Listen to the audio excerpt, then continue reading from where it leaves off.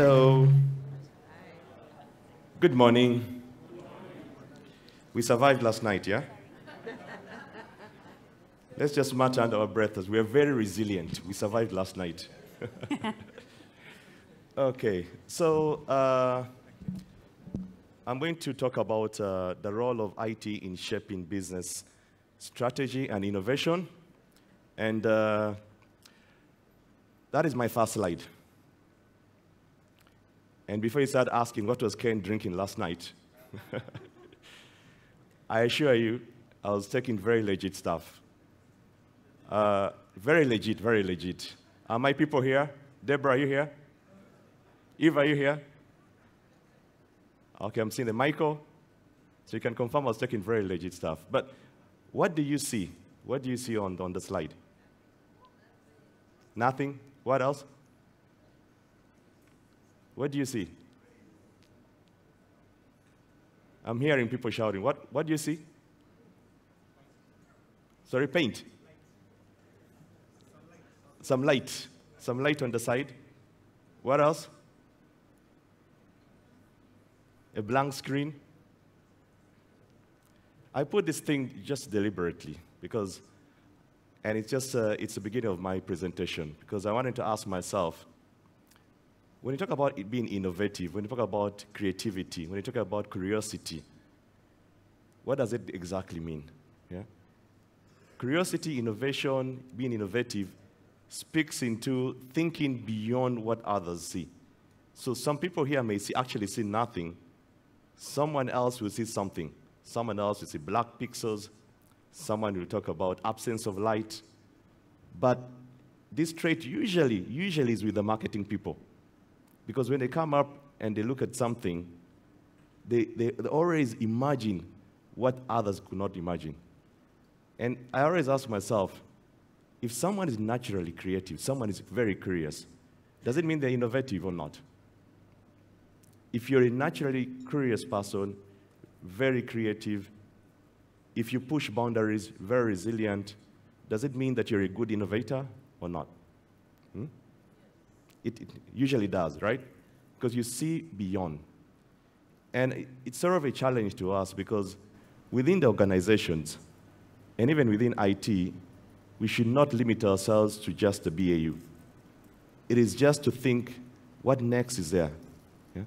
If I come for the CIO conference, why am I here?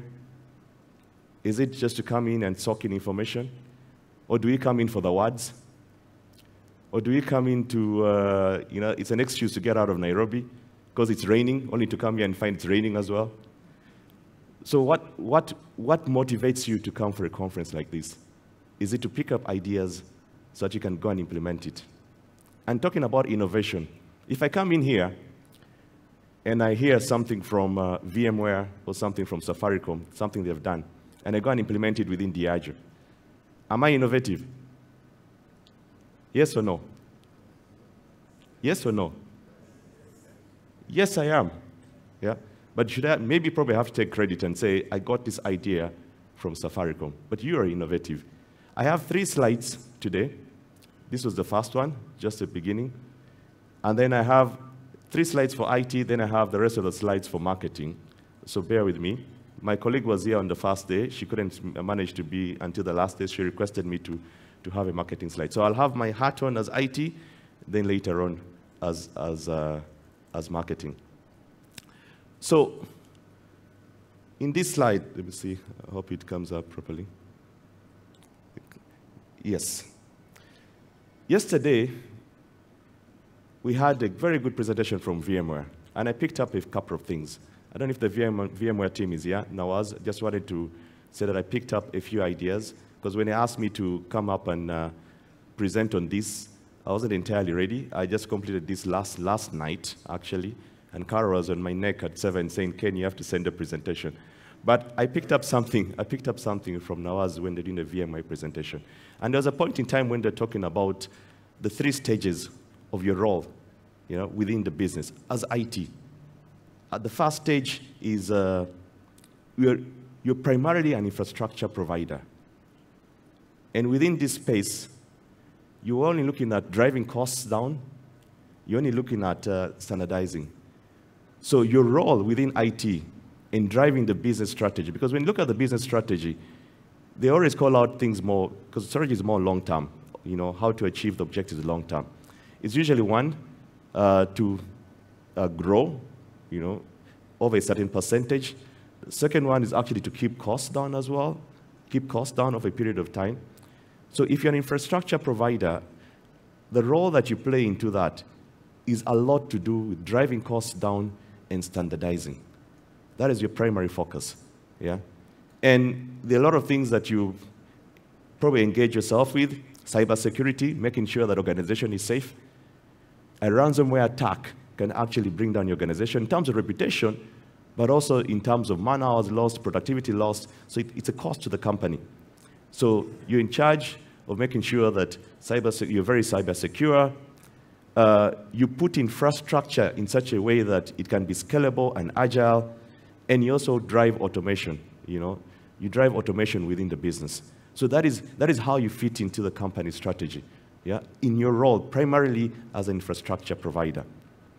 Now, I remember Nawaz as well said that a lot of organizations are actually on this stage, but they are progressing, and he's saying that make sure that you push yourself and you progress towards the end, towards the digital enterprise. But before that, if you're primarily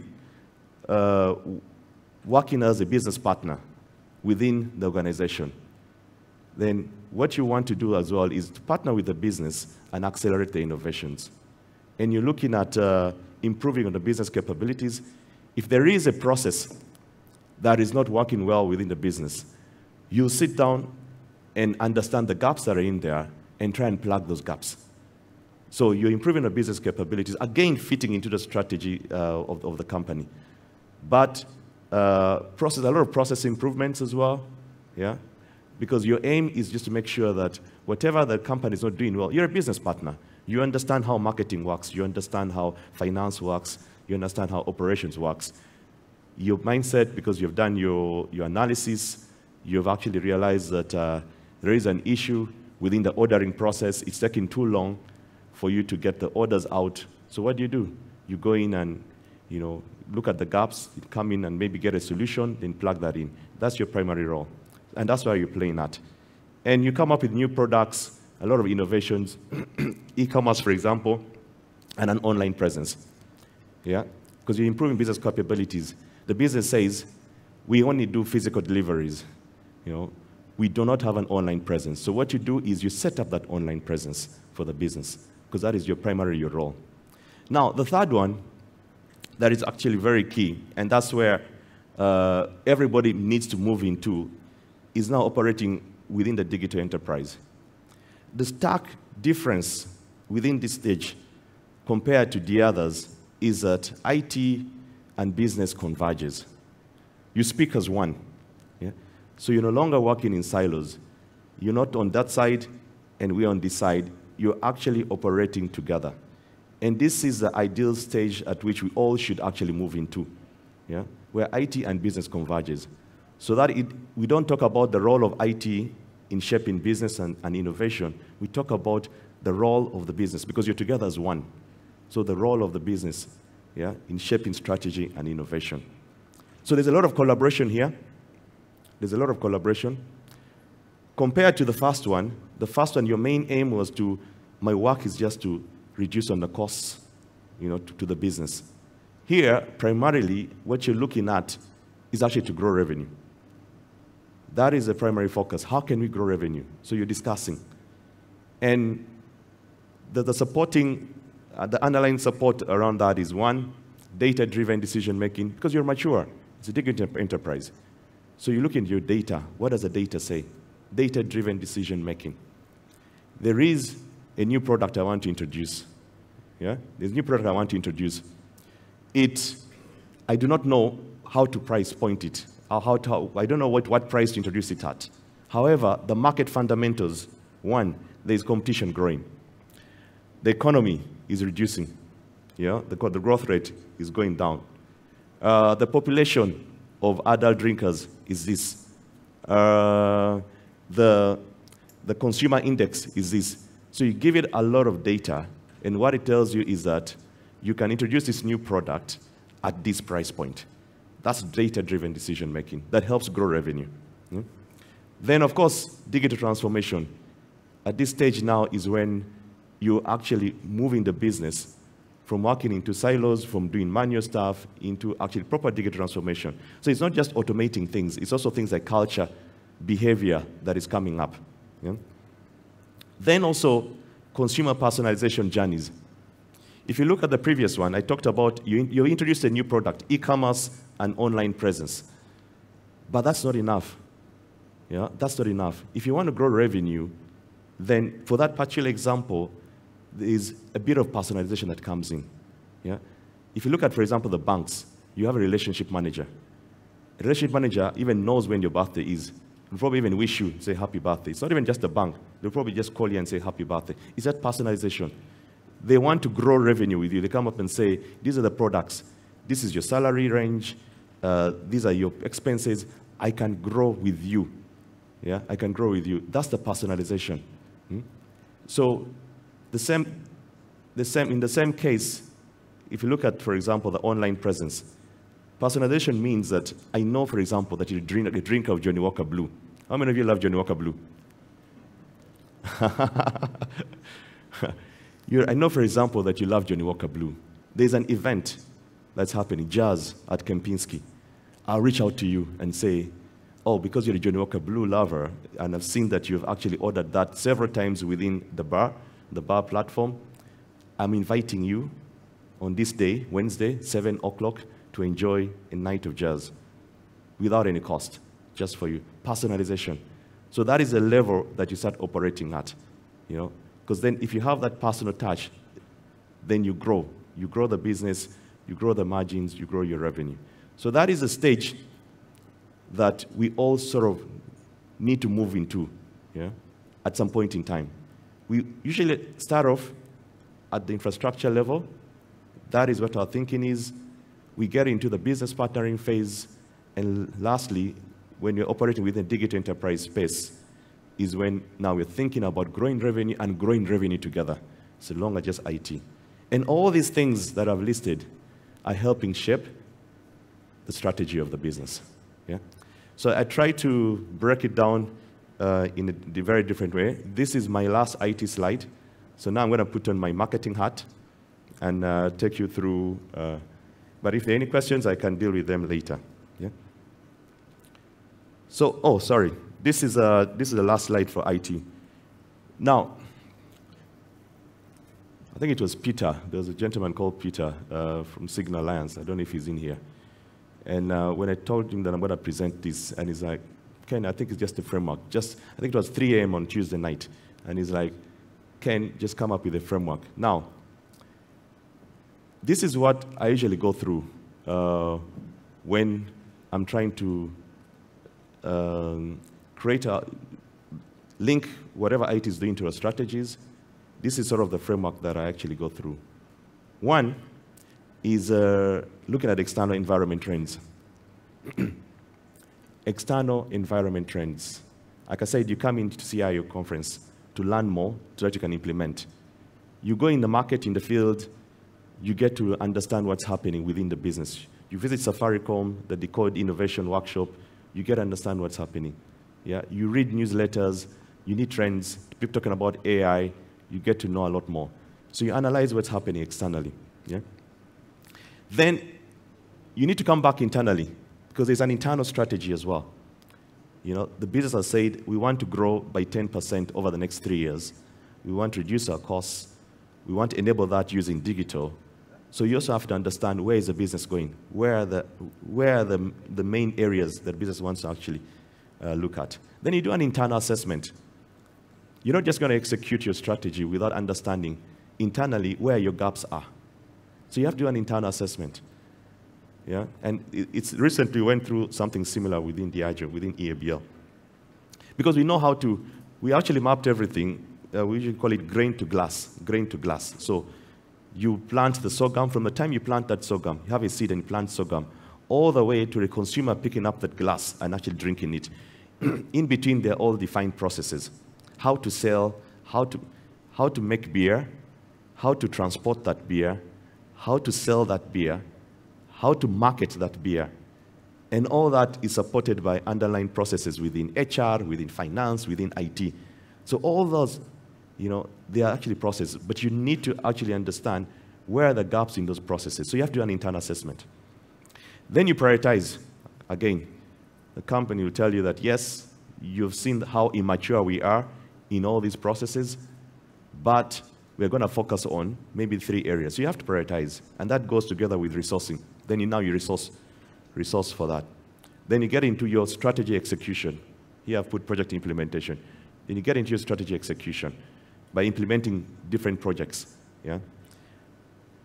Very importantly, you have to measure and evaluate. And at this stage is where we talk about value realization. Yeah? Value realization. There is no way you can implement something and then you don't measure it, because then you lose it. You lose the momentum. So you have to measure and evaluate. And the last bit is about continuous improvement. It's not that you've implemented something, you've implemented your e-commerce and online, and you have an online presence, and then all of a sudden now you stop. No. Continuous improvement. The next stage is personalization. So you improve upon that. So you have to continuously improve. So this is a framework that I actually use when I'm implementing. Yeah? So, yes, now marketing. There's a program known as Fusion. Diageo is rolling that out. And it's all about... so Diageo is looking for partners to co-innovate in several different spaces. Yeah? And I'll just talk about that. That is the website. If you want, you can just write it down. If you have a curious mind and there's a bit of creativity, within you, you can actually write it down. www.fusionpartnershiplab.com. And I'll just go quickly into the details. So what Diageo is requesting for is a partnership, because Diageo wants to expand to new customers, channels, and categories, and to learn from best-in-class and business builders. Yeah?